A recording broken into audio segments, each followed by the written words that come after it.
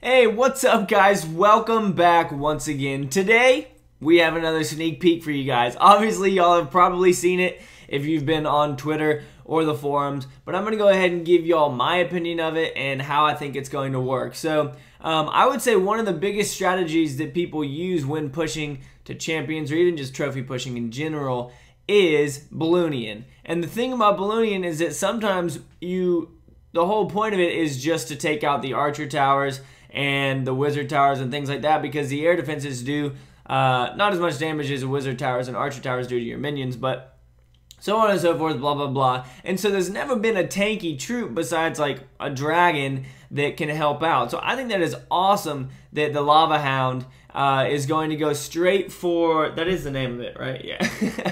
That the Lava Hound is going to go straight for the air defenses, because we've always had a Golem to help out with ground attacks, but there hasn't been anything really with air attacks that helps like this. So I think that is great that that'll go for the air defenses. The air defenses will focus on it, and then the rest of the troops can kind of sneak in and do some serious work to the base. I'm sure all of you already saw Chief Pat's video. It's pretty cool to see him in action.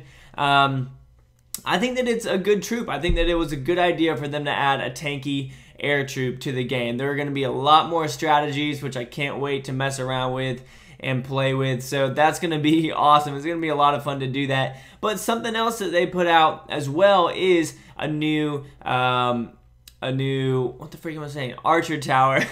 A new archer tower level is going to come out as well. So that's going to help kind of defend against the Lava Hound as it attacks.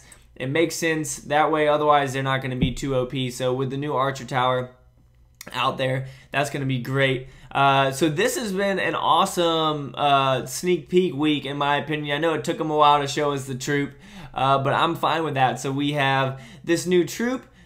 We have new Dark Barrack levels, obviously barbarians and archers are upgrading, which is going to be great for Barch.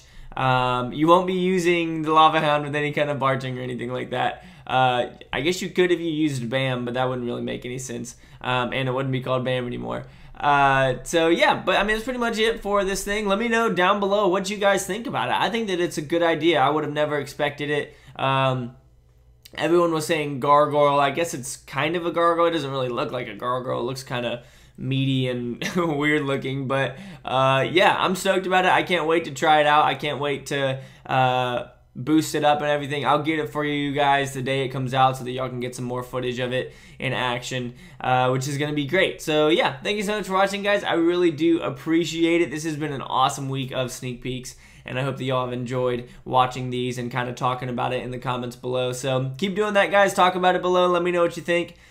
I think that this is going to be a lot of fun. I'm excited for some new strategies. So yeah, thank you so much for watching, guys. I really do appreciate it. And as always, make sure you keep calm and clash on for me, right? See you guys later.